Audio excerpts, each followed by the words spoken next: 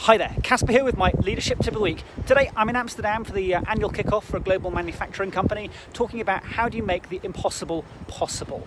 And I guess it seems a little bit like that at the moment with the news headlines, which are full of COVID-19. And I have to say, coming out here yesterday on the plane, it was definitely quieter than usual.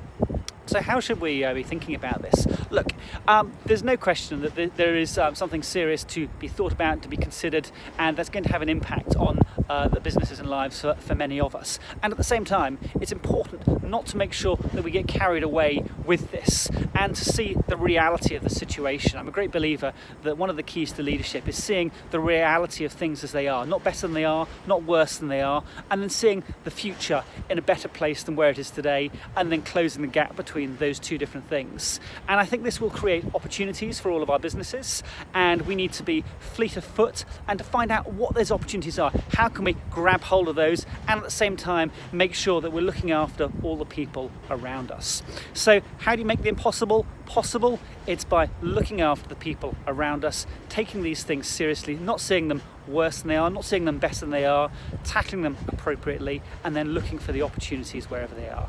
All right, everyone, have an amazing day. This is Caspar, out.